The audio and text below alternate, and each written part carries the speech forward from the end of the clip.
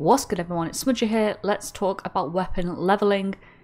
One of the barriers, I guess you could say, to unlocking gold camo, especially with weapons like the combat knife, the riot shield, the launchers, where you have to level them up to level 11 or thereabouts in order to unlock the single challenge you need to do to complete the gold camo.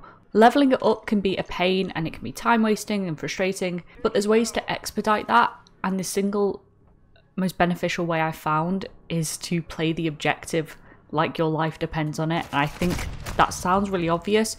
With the combat knife, I've maybe got 15 kills and it is level 11.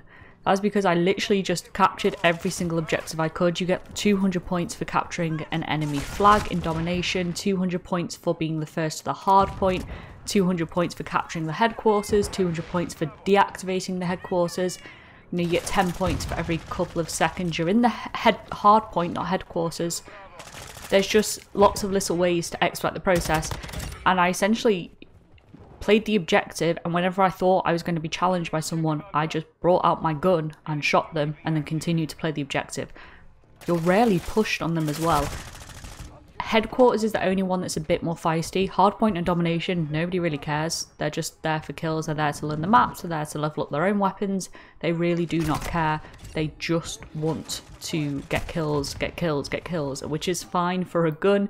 But if you are with the riot shield, just trying to find out what the challenges are. If you're with the combat knife, just trying to find out what the challenges are, it's a bit frustrating. Same with the launchers. Obviously with the launchers, you can also shoot down UAVs, attempt to kill people with them, but it's nice to have kind of a base level of XP to work with just by sitting in a hard point for a minute and just collecting XP, especially if you then combine that with a double XP token. There's not many knocking about unless you've been using, I think it's Mountain Dew in America. I don't know about anywhere else in the world. I haven't seen anything over here in the UK, but you get a couple from the campaign if you finish that. Otherwise, it's just waiting for a double XP weekend or for the battle pass to come along if you're watching this video slightly later. You just got to play that objective. The objective is a gold mine of free, easy XP. And let's be honest, you only really want to unlock a weapon that has no attachments up until the challenge is unlocked, so you can do that, which is what I'm going to go do now. So with that being said, as always, I hope you guys have a good day, and I'll see you next time. Bye.